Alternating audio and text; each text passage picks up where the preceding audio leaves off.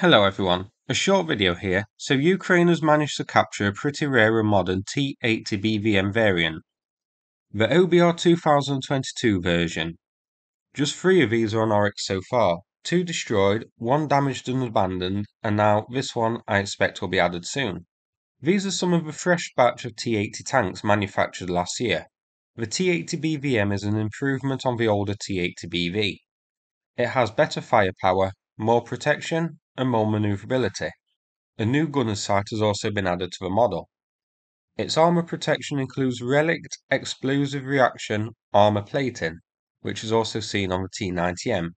The gun has a max range of 3,000 meters and is also capable of firing the 9M119M, which is an anti-tank guided missile with a range of 5 kilometers. Last year, Russia had 170 T-80 BVM variants, but it's unknown how many have since been produced in 2022. As mentioned, of the 2022 version, just 3 are on Oryx so far. However, there are 80 of the older T-80 BVM variants listed, so a pretty significant number of the BVM fleet is destroyed. This one looks to be in pretty good condition, so Ukraine can very likely put it straight back into service, unless it's decided to send it to the boffins to poke and prod and study, since it's the first one of the 2022 BVMs captured. The most surprising thing about this tank is that the inside is clean and well maintained.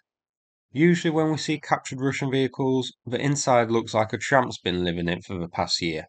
This could be because it's brand new in theatre, and they just haven't had the time to make it filthy yet. Or that the crew of this one were pretty well disciplined and competent and kept the tank in good condition. So an extra clip here, stuck on the end of a T-80 video as a bonus. This shows another vehicle captured, a Russian BMP-2 being towed by Ukraine after being captured in recently liberated Storozheve. 845 BMP-2s are lost so far, so they're not having the most successful of wars. A massive 235 of these are shown as captured, so a pretty sizable addition to Ukraine's own forces. Russia had 2,970 in service last year, so a big chunk of the fleet is now gone. And here's a quick update on the situation, as shown by Deep States. Storozheve doesn't actually show up on this map, but it's west of Blahodatna on the other side of the river. It's one of the recently liberated settlements north of Makarivka. The T-80 which we saw, there's no confirmation as to where exactly that was captured, other than it was in the location of the counteroffensive. So that's it for this video. I hope you found it interesting. If so, please click like and subscribe. I'd appreciate it. Thanks again, and take care everybody.